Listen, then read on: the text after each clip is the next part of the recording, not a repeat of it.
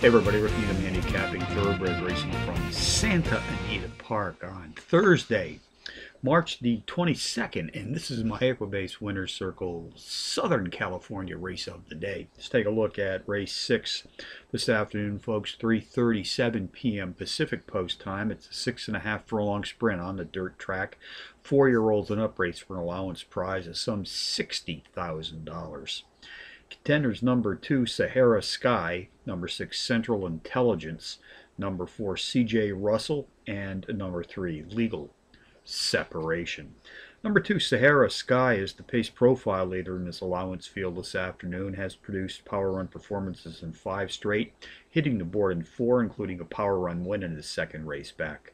Number 6, Central Intelligence, drops in class by 5 Trackmaster units this afternoon. Nice early speed abilities for this sprint, has hit the board in power run fashion in 3 over the last 4 outings, winning twice in this recent streak of racing consistency.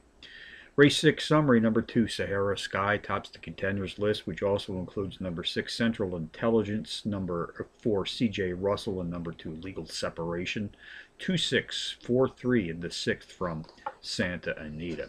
Bonus long shots: Charlestown, West Virginia, race 7, the 8-to-1 shot. Number 4, Miss Hannah Rose, a Trackmaster Plus Power Pony qualifier, has nice overall speed for this 4.5 furlong sprint. Penn National Racecourse, race 4, the 8-to-1 shot. Number 6, Downright Joyous, qualifies as a Trackmaster Plus Power Pony, takes a 9-level class drop. The overall speed leader in this claiming field, racing at tonight's distance of a mile on the dirt. So from Santa Anita on a Thursday, Rick Needham for the Equibase Winner's Circle, reminding you as always to please bet with your head, not over it.